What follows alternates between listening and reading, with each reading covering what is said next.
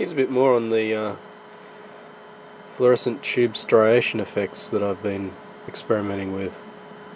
Note here that I can actually observe quantization in the amount of stria. 1, 2, 3, 4, etc. It seems just as they begin to die,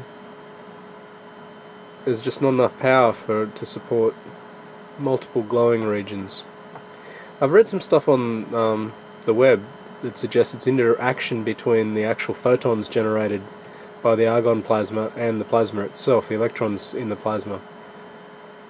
Well, I'm not completely sure that anyone fully understands exactly how it works. It only happens at certain pressures, which is highly temperature dependent. So tubes are well known for doing this at particularly cold temperatures, and just at startup where they're cold and they're high pressure compared to their normal low pressure compared to their normal operational pressure. Probably has something to do with the mean free path of electrons in the plasma. But I find it fascinating, and I would really like to know exactly how it works.